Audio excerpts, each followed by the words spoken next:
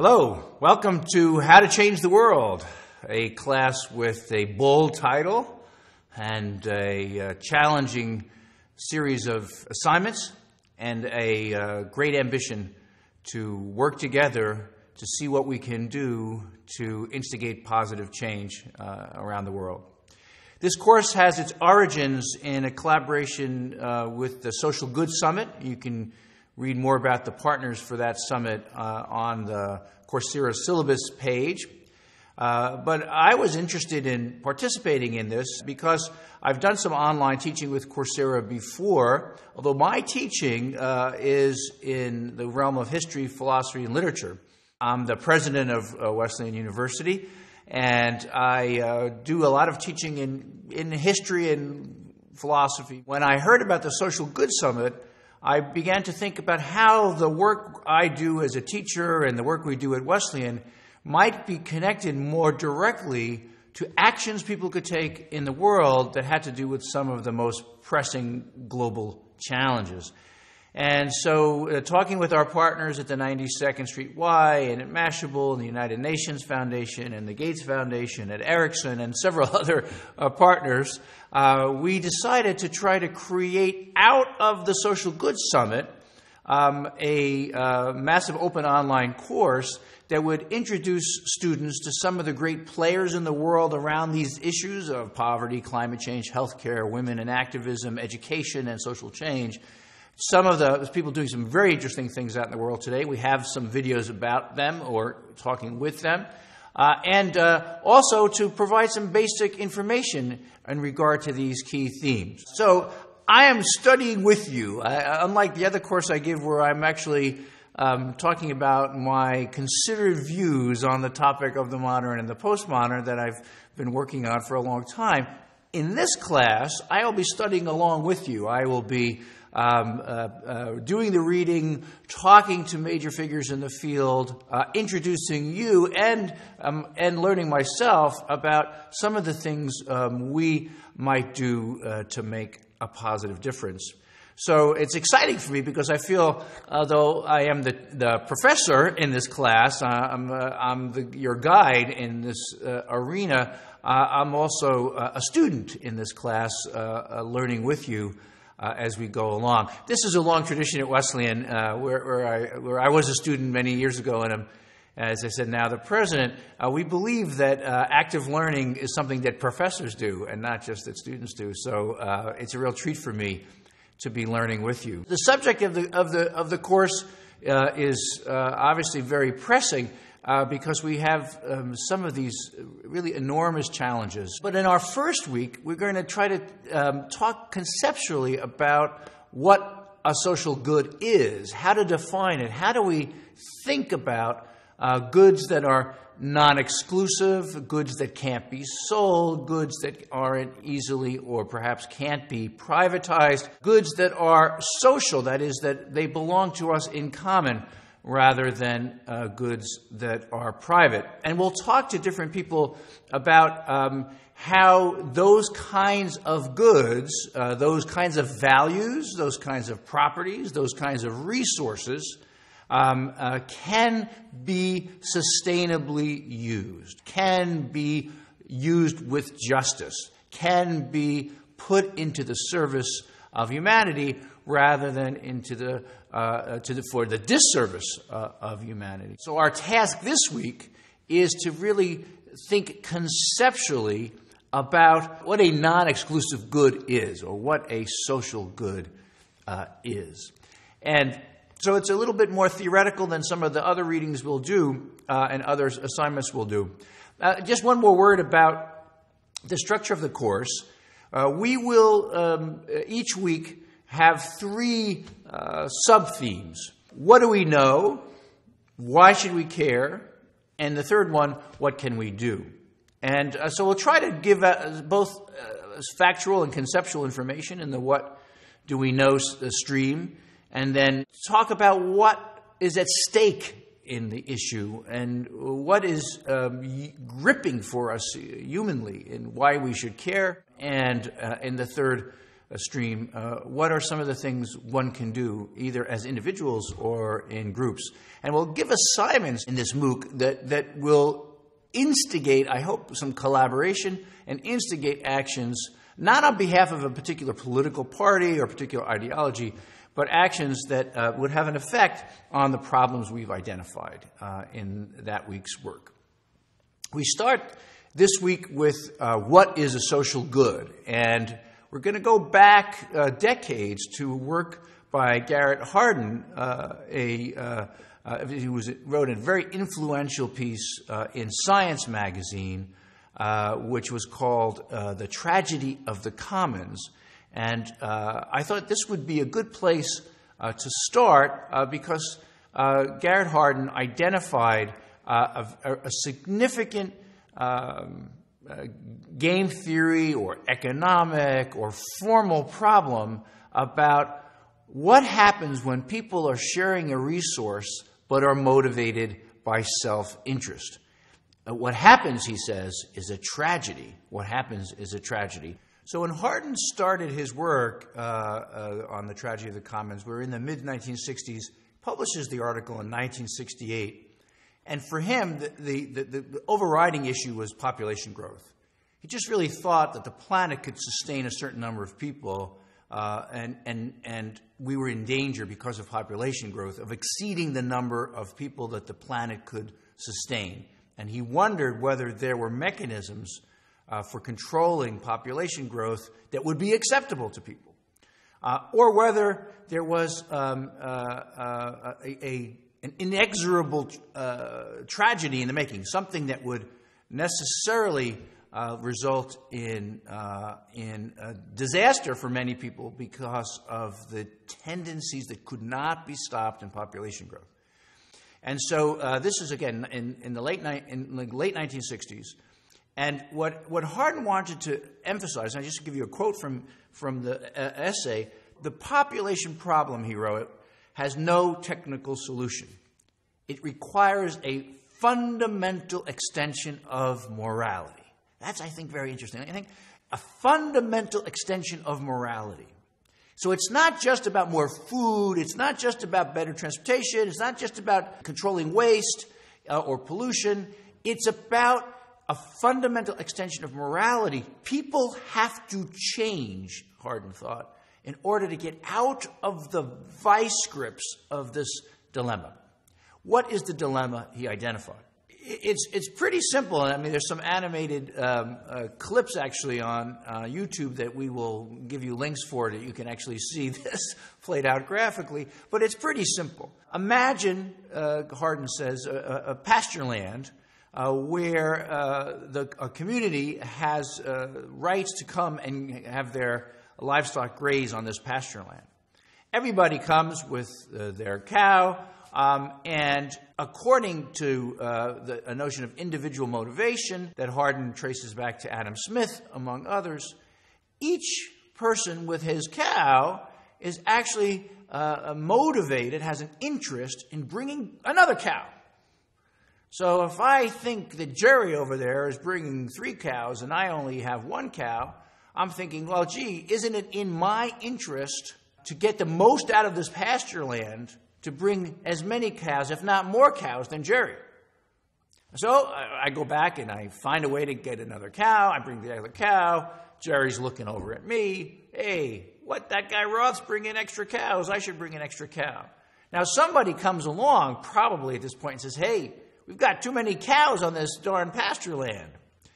But what Hardin points out is if we are motivated by individual interest, individual self-interest, we will continue to try to get as many cows on that pasture land as possible, with, of course, the predictable result that eventually we will destroy the pasture land that had been sustaining all of us.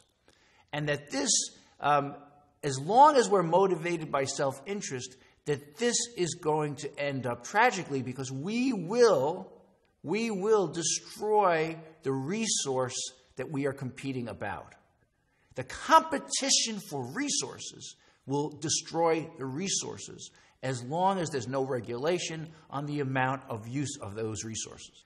And Hardin thinks that this will require significant changes to how we behave and how we're motivated, or how we're regulated, I suppose I should say, in order to avoid this tragedy. So just to give you, again, some quotations from the reading, he's going back to Adam Smith and the notion of individual interest in capitalism. And Hardin writes, if it is correct that we can assume that men will control their individual fecundity so as to produce the optimum population, if this is not correct, we need to examine our individual freedoms to see which ones are defensible. In other words, we have to control how many children we have, how many cows we bring to the pasture. Otherwise, we are going to create disaster. But in fact, given Smith's presuppositions, which Hardin tends to share, given those presuppositions, we will, through our freedoms, create disaster. Now, you can think of this in population growth, fecundity. You can think of it as pasture land. Obviously, you can think of it in terms of fishing. You know, if we all start fishing as much as possible because of our own self-interest, eventually we will destroy the species of fish that we are trying to use as a resource. And of course, perhaps the most dramatic resource on our horizon that we have been destroying in this way is the atmosphere. That is, by dumping carbon and other pollutants into the atmosphere in order to pursue self-interest, we are destroying the very resource that keeps us alive. This is why he calls it a tragedy. He quotes William Foster Lloyd, the essence of dramatic tragedy is not unhappiness, Lloyd wrote in the 18th century. The essence of tragedy resides in the solemnity of the remorseless working of things. I think isn't that a great phrase? The solemnity of the remorseless working of things. And when I read that, I thought, gosh, this was in 1968, but doesn't it sound so much like the rhetoric you hear around climate change today? That is, there's nothing we could do about it. We're just, there's no chance of changing because you offer this rhetoric, even if I change in my country, let's say the United States, another country is dumping all kinds of carbon in it and profiting and developing from it. Developing countries say to the developed world, well, you guys have been dumping stuff into the atmosphere for 100 years. Now you want to control it when we need to dump stuff into the atmosphere to have economic development. Because nobody wants to be the fool who stops bringing a cow to the pasture, right? While everybody else is profiting. Nobody wants to be the fool who stops economic development in order to preserve the atmosphere if everybody else is dumping in the atmosphere anyway.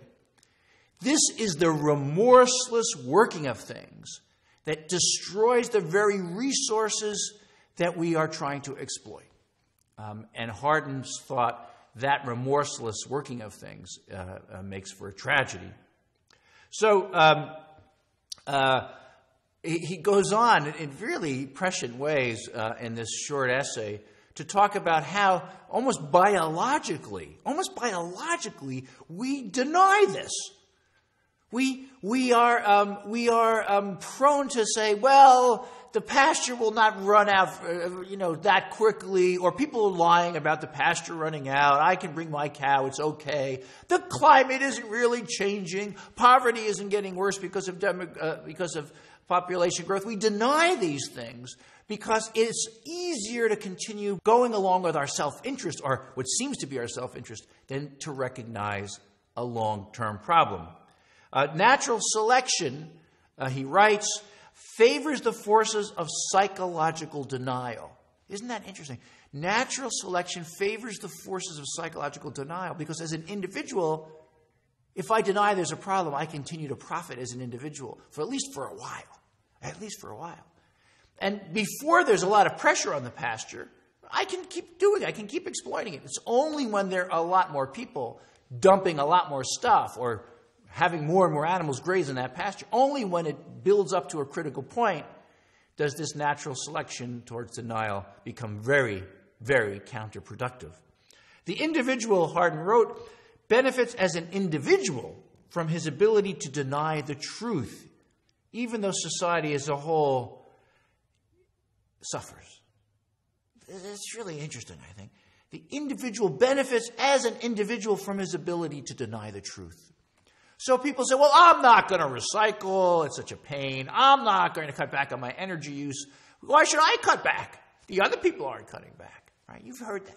How many times have you heard that? Why should I do something about poverty when all these other people aren't doing anything about poverty? Why should I do something about health care when other people are not doing something about health care for the poor? As an individual, it looks like I'm profiting. And so, as an individual, the product of natural selection, we tend to deny the long-term consequences of our action. There are really two possibilities to deal with this tragedy of the commons, and Hardin acknowledges both of them. One is private ownership, and the other is some kind of public ownership.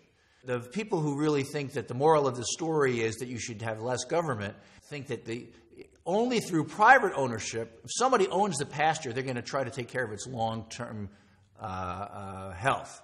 And only if somebody really owns it will they be responsible for its long-term health and make sure, for example, you ration use of the pasture. The problem with this is that private owners don't often look at a very, very long time horizon, and it's in their individual interest to exploit it before they sell it. And so that may not work so well. The second option is some kind of government ownership. But government ownership can seem tyrannical. And furthermore, government ownership is usually overseen by bureaucrats who have no individual interest in optimizing the performance of the resource they are paid to protect.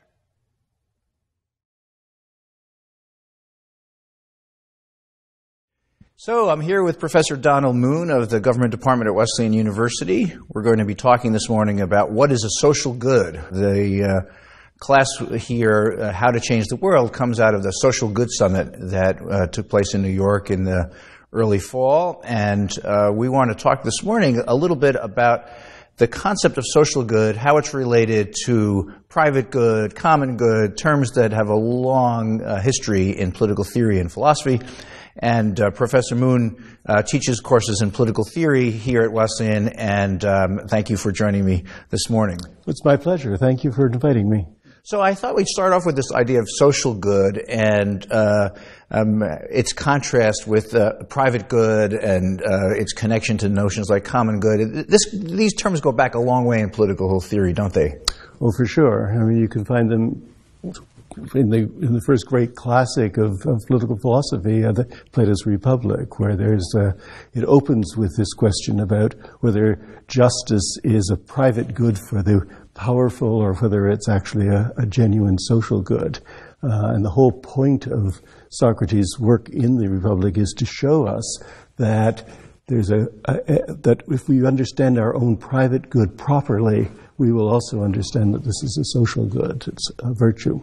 And this is one of the themes of this class, especially as we start off this week, is whether there's an inherent tension between self-interest or the pursuit of the private good and justice and the public good.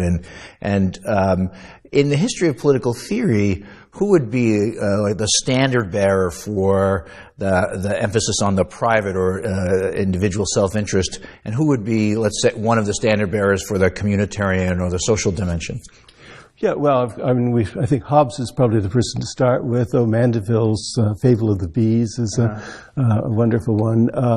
Tell us a little bit about that for folks in this class who haven't done any political theory. Tell us a little bit about the Fable of the Bees, if one could do that in a nutshell. In a nutshell, well, the idea that Mandeville puts forward is the idea that if each person is pursuing his or her own private interest, they will have an incentive to discover or learn what other people's interests are so that they can provide them with goods and services that they will pay them for. And so the suggestion that he's making, and it's formalized in Adam Smith's idea of the invisible hand, is that by each person pursuing their own interests, they will act in ways that will generate the greatest good for the society as a whole. So that's another way of getting to that sweet spot where the self-interest is going to coincide with the common interest. Right. And you mentioned Hobbes as being another standard bearer for the self-interest part. Right. Although Hobbes focuses in particular on the problem of security. Right. And security is a social good because we have to buy our security together, so to speak, in a world where people are roughly equal. I mean, if you're extraordinarily powerful, you might be able to be secure, but of course everybody else then is totally insecure.